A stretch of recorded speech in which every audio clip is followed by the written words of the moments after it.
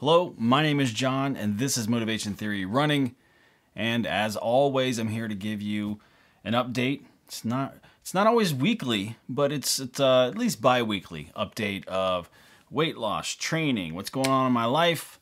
A lot of you like to know these things, so I like to give you what you like.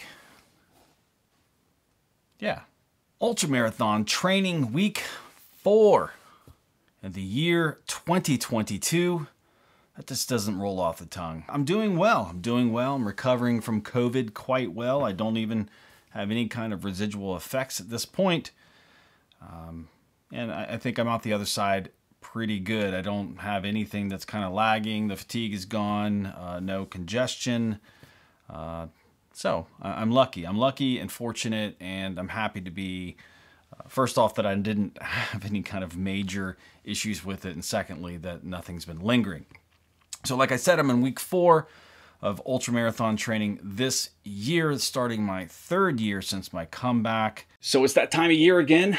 It is New Year's time. It's time to set goals and resolutions and all of these things you want to achieve for 2020. And like all of you, I have done the same thing. And one of my goals that I talked about in a previous video was to get back into ultra running. And as I promised all of you who are subscribers to this channel that I would document and be pretty transparent with all of the struggles and the things that I have to go through. Hello everyone, my name is John and this is Motivation Theory. And in this video, I'm gonna be talking about week one, how to go, and what did I do to get through it, and what I'm gonna do in the future to continue to be healthy and continue my weight loss. 2020 was my comeback beginning in January.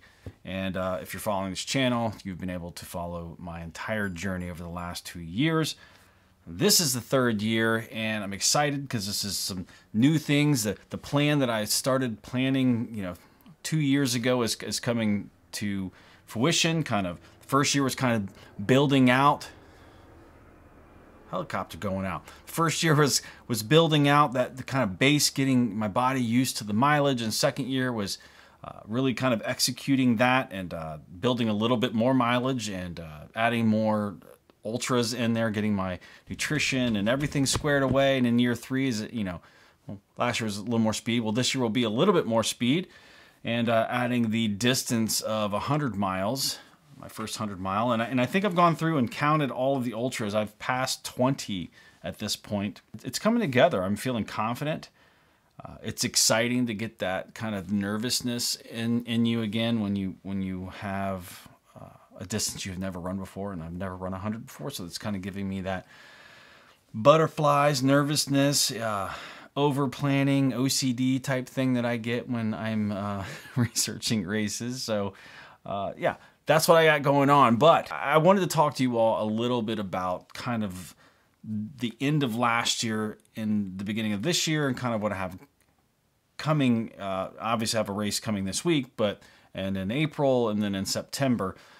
So the end of last year, I ended the year with the JFK 50. And then, if you look at my mileage, JFK 50 was on in the second to last week in November, actually on November 20th. Ran that race, great week, 61.25 miles that week. Obviously a recovery week the next week, 11 and some change. Still recovering the week after that, 12.5. And then I started to kind of ramp mileage up again, 35.5 the first week of December, 32 the second week, 40 in the 3rd week, 60 in the last week of December. And I was feeling really strong, and then COVID hit and taking care of my family. And then, so that first week was, just under 20, second week of January, just over 16.5, 3rd week, 38. As I was coming out of COVID, 36 last week, and then this week is race week. So I think I'm at 121 miles for January. Last January, I was at 200 miles before this race for January, but I got 20 hours of running in this January. And I started trying to do the math from November, December, or October, November, December, of last year, and of 2020 into 2021. So that 3-month period, there was only maybe 8 to 10 hours of difference between 2020 into 2021 in that IC8 and this year, so 2021 into 2022. So I was thinking I was a lot behind in at least hours, because I ran really well last year in the IC8. I felt really strong, and then kind of messed up my nutrition a little bit, got dehydrated. The dehydration was the weird thing for me. It's always weird for me when I'm racing on cold days, racing hard. So I think I'm where I need to be. I'm feeling strong. I'm feeling confident. I had entered in originally for the Groundhog Day version. So it's on Groundhog's Day. They always have one where you had to pick one of the two loops. There's an 8-hour loop, and then there's a 4.7-mile loop. And if you choose to do that race, there's the race everyone else is in, where you can choose to do any loops you want. And then if you choose, you have to declare it ahead of time, and you kind of race in the Groundhog Day version of it. I was choosing to do that, but now I'm thinking, after all the math and stuff that I've been figuring out, I might just want to go back to just the regular race and mix and match, because I don't know how the mud is going to be out there. And I can change it later. Like if I decide I'm going to do the long loop, I can do the long loop, and if I want to change, I'll just remove me from the Groundhog Day version and put me into the regular version with everyone else. We're going to get 2 days of rain prior to the race. It was a sloppy, muddy mess last year with lots of just big, giant puddles along the path, which made it very hard to have to constantly stop and run around them. And they weren't easy to get around, because they're taking you way off the trail. You could just kind of go through them, but then you run the whole day with like really gross, nasty, muddy feet, and that's just no fun. Also got my Billy Yang Path Projects hat right here. So rocking that. I'm probably gonna rock. It's a nice hat. It's a well made hat. It's light, airy. You can probably see the mesh in it. So I'm digging this. I've never really been into these type of hats, but you know, might be into it now. I like the way that it feels. So all right, weight loss for the year so far. I'm down to 209. I fluctuate about 4 pounds in a day, and I'm about 209. I need to get down to 190, and 190 is super skinny for me, super light.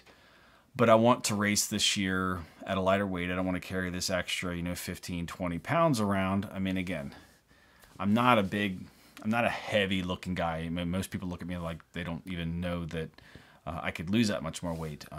But I'm more of a stocky, beefier type guy. I carry, what is going on? We got fire trucks, helicopters. So I'm making progress, not as quickly as I would like. I definitely was hoping to be around 200 pounds by the beginning of this year, and only need to really lose 10. But it is what it is. I love food. I need to make better choices. I've been asked many times to discuss my diet. You know that the beginning of last year in 2021, I switched to a whole foods plant-based diet, meaning I was just kind of cutting out processed foods and eating only plant-based foods, not necessarily vegan, but just whole foods, plant-based, trying to eat as clean as I could. Did that for about, I think, 7 months. Went really well, and the baseball season hit, and traveling and all that stuff with baseball, it just got to be very hard to keep that up with the traveling, with the family, and I kind of fell out of it.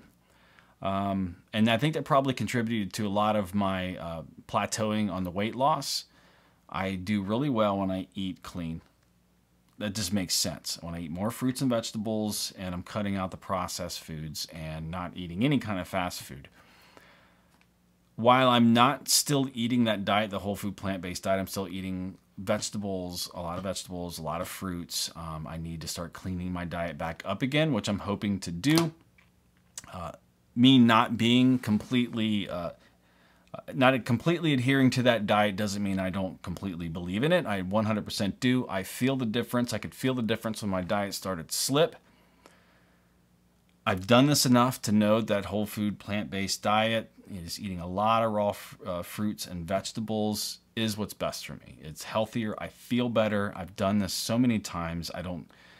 It's not a question if it's better. It is a fact. I've just done it too much. I know how my body feels. I can feel the inflammation. I can feel how clear my mind gets. I can feel how I'm less groggy in the morning. I can feel how I crave coffee less.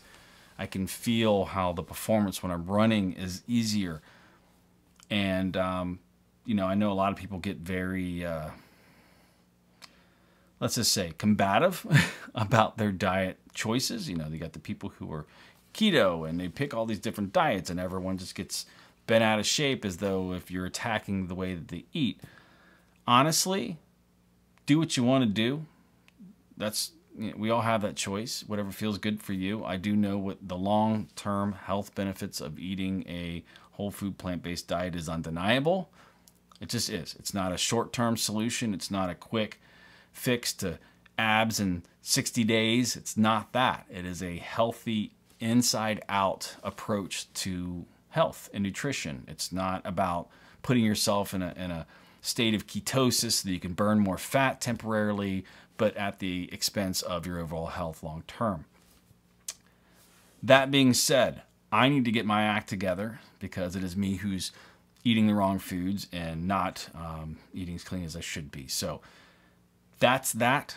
I've been asked a lot about that. I still consider that to be my main diet, my main focus, even if I've backslid into not following it. That's still going to always be my focus. That's never, ever, ever going to change.